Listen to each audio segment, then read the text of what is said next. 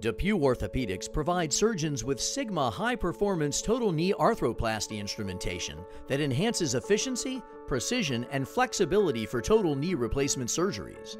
On Tuesday, February 28th, watch orthopedic surgeon Robert Gorab perform a total knee arthroplasty using the Sigma Balance surgical technique from DePuy Orthopaedics.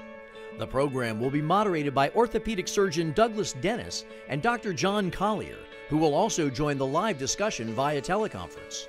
Viewers are encouraged to ask questions during the live surgery. The webcast will also feature DePuy Orthopaedics' newest product, AOX antioxidant polyethylene.